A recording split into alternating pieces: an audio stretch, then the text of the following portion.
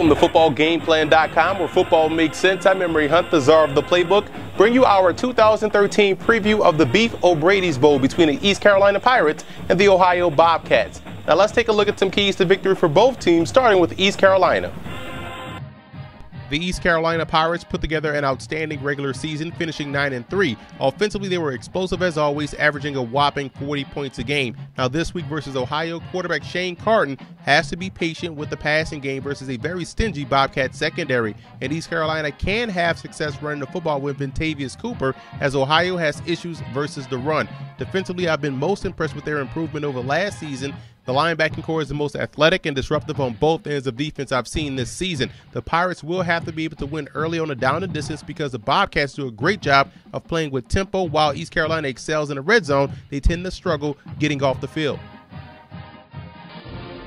Now let's move over to Ohio in this ball game, and the Bobcats started out hot this season and started to wane in November, but finished strong with the 51-23 drubbing of UMass. Offensively, I look at the receiving core with Dante Foster and Chase Cochran being able to help create opportunities for Bo Blankenship in the backfield. Ohio has to open up with a short to intermediate passing game to loosen up that stacked box versus the run. Defensively, the Bobcats have to force the Pirates into a one-dimensional game, and the best way to do that is taking away the running attack, which hasn't happened with consistency this season. That'll just allow Ohio to do what they do best, which is get after the quarterback with the many different stunts and pressures that they show defensively.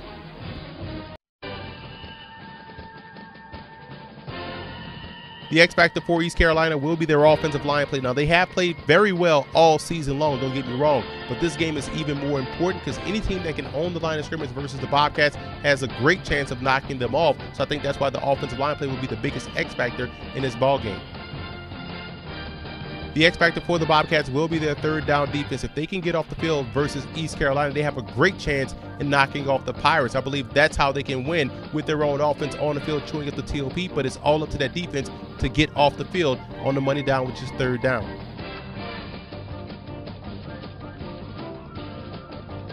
Now here are some coaching points for both teams in this ball game. For East Carolina, they have to control the pace of the game with their outstanding tailback Ventavious Cooper. Like I've mentioned before, they have the advantage up front along that offensive line. And if they can lean on that defensive front seven of Ohio, they have a great chance of winning this ball game. And on defense, it's all about alignment and assignment. A lot of the issues East Carolina has had defensively this year is because guys were out of position and they were busted assignments. When teams ran the football, they were getting gashed by big plays, and that can't happen this week. Otherwise, Ohio will win this bowl game. You have to win on first down defensively. If they can get these guys off the field on third downs, if they can put them in backed up situations, that bodes well for their ability to get pressure and also their ability to get off the field.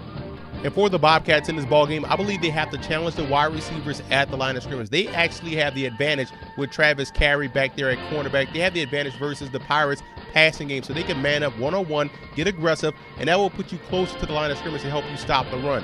And speaking of stopping the run, it's all about attitude. It's not about size. It's not about scheme. It's not about blitzing. It's about your attitude. You have to want to stop the run. And if that attitude changes this week versus East Carolina, they can have a lot of success. And Blankenship in the passing game, I think, can be a real X factor for Ohio. They have to find ways to get him involved in the passing game with screen plays, maybe swinging him out of the backfield or flaring him out. Take advantage of his athleticism and his ability to make one miss in space.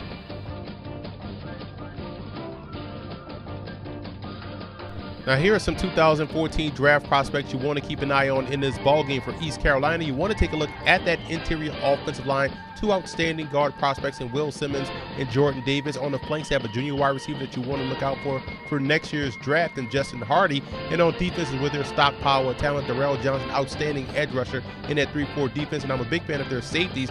Both guys, Damon Magazu and also Chip Thompson, excel closer to the line of scrimmage, but also can hold their own back there in coverage. And for the Bobcats in this ballgame, three senior prospects that I want you to watch out for. Travis Carey, outstanding story, great football player as well, 5'11", 212, exactly what you want at the cornerback position, a guy that can also tackle as well as he can cover. Running back Bo Blankenship does a great job in pass pro, but can also catch the football out of the backfield, so that versatility is there. And also quarterback Tyler Tettleton, a guy that's not as tall as you would like, but definitely can get the job done and is also a tremendous athlete.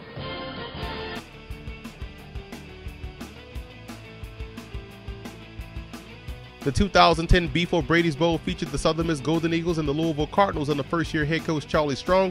A defensive battle was expected in this ballgame, but then a shootout broke out as Southern Miss was up 28-21 in the fourth quarter before Cardinals' Jeremy Wright brought back a kickoff 94 yards for a touchdown, and later on in the quarter, Chris Philpott, the kicker, booted the game winner from 36 yards out as Louisville was able to come away victorious 31-28.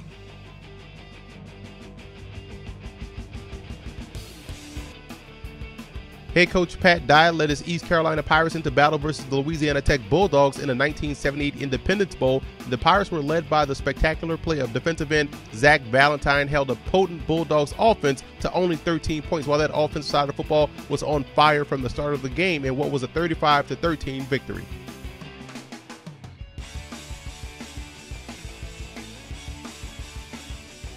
The Ohio Bobcats entered the 1968 Tangerine Bowl undefeated at 10-0 and ranked 15th in the country. Quarterback Cleve Bryant led an explosive offensive attack that averaged 37 points a game. However, the defense of the Bobcats wasn't as explosive or wasn't as potent as they were upended in a shocker by the Richmond Spiders 49-42. Jody Schultz was an outstanding linebacker when he played for East Carolina in 1981 and 1982. He was a two-time All-American and finished his Pirate career with 230 tackles and 19 sacks. Chet Adams was one of the more dominant defensive tackles of his era, an outstanding defensive lineman for the Bobcats from 1935 to 1938, and at the next level with the Cleveland Browns, he became a three-time All-Star performer. I like East Carolina in this ballgame. The Pirates have the offense that can give the Bobcats problems. They can run downhill behind those two outstanding guards, Will Simmons and Jordan Davis. So I look for a heavy dose of Ventavious Cooper in the backfield, leaning on that defensive front of the Bobcats. So I'm taking East Carolina to knock off Ohio in the 2013 Beef O'Brady's Bowl.